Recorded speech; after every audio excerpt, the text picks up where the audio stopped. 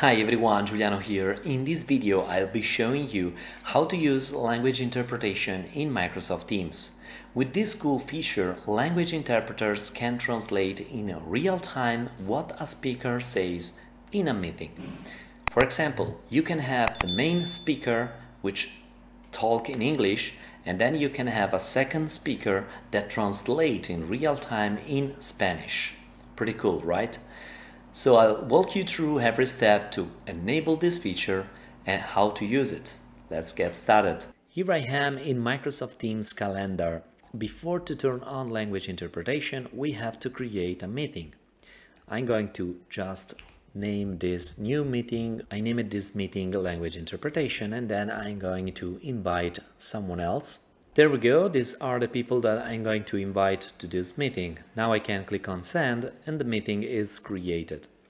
To turn on language interpretation, you have two options. You can open this meeting and then change the meeting options, opening a tab in the browser. So for example, opening language interpretation meeting, I have here the ability to set the meeting option going in the three dots and then meeting options. Here just below I have this toggle button available, enable language interpretation. I can turn on this and now I can configure the interpreters.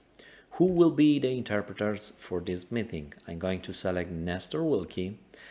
The main speaker will deliver this session in English, and this interpreter Nestor Wilkie will translate the main speaker in Italian. All set up, I can click on save and all done. Now I'll show you that you can do the same joining the meeting. Now that I joined this meeting as the organizer, you can change the meeting options directly from here. This opens the panel on the right, and here you can configure the language interpretation if you want. It's up to you, the method that you want to follow. Now let's see from an end user and from an attendee perspective how it looks like, this user experience. Changing perspective, I am now a normal attendee. As Giuliano will join this meeting, the first thing that you can notice in this meeting is this pop-up that shows up. An interpreter can translate the meeting to another language. If you click on the button, you can select the language. If you don't click immediately, you can go on the more, and then there is language interpretation option. Opening this pop-up, the attendee can select the language that he or she prefers to listen. So in this case, we have the main speaker that will deliver the session in English, and then we have the interpreter, Nestor Wilkie, that will translate in real time this meeting in Italian.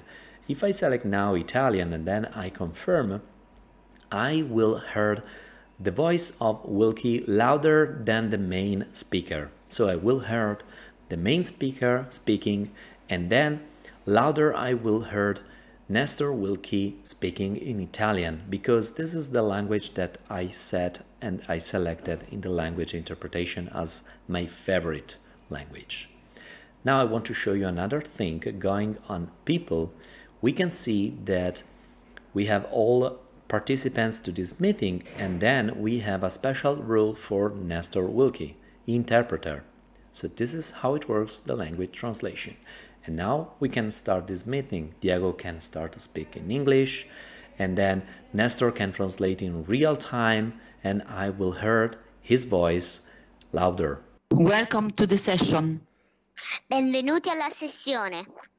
Quick clarification, if you have multiple interpreters, let's say that we have another interpreter for Spanish, but I selected the Italian interpreter, I will hear only him and not the Spanish interpreter.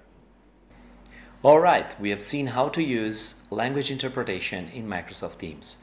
As always, if you enjoyed this video, please consider to subscribe, like, comment.